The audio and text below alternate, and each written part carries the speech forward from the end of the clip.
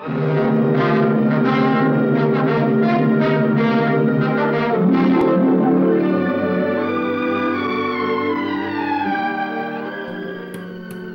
inmates at the Athens Insane Asylum, now known as the Ridges, must have seen the periodical cicadas that emerged on the grounds every 17 years.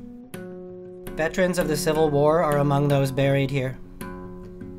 They served their country only to end up damaged, misunderstood, and institutionalized. The asylum was not a house of horrors at first. There was a farm, and patients had a variety of responsibilities.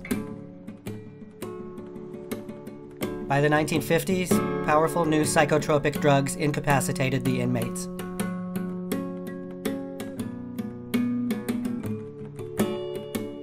Many buried here were the recipients of electroshock therapy and lobotomies. As late as 1978, a woman wandered off and starved to death in an unused hallway. Legend has it that those with the most troubled lives are the most likely to inhabit the spirit world. No wonder the asylum cemetery is known as one of the most haunted places in America.